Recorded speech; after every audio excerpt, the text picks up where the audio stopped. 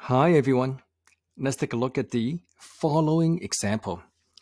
Find the antiderivative of cosine x to the power of 2 minus sine x to the power of 2 with respect to x.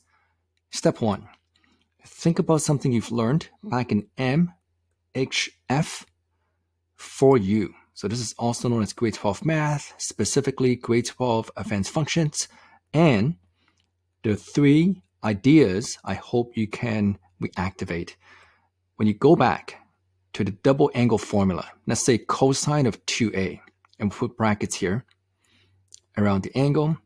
One concept is to remember that cosine of 2a equals to cosine square a minus sine square a. And this is what we're going to use in a moment. But since we're reactivating this concept, the other two concepts that you should think about are 1 minus 2 times sine a to the power of 2, or this is the same as 2 times cosine a to the power of 2 minus 1. Now again, I'm going to switch colors here so you can see the connection. This is the same as cosine of 2a. This means I can express the entire example as the integration of cosine of 2a, or I should say 2x. Let's go back. So in this case, this is going to be cosine of 2x, and I'm finding the antiderivative with respect to x. Now what this means is the antiderivative of cosine is going to be sine of 2x.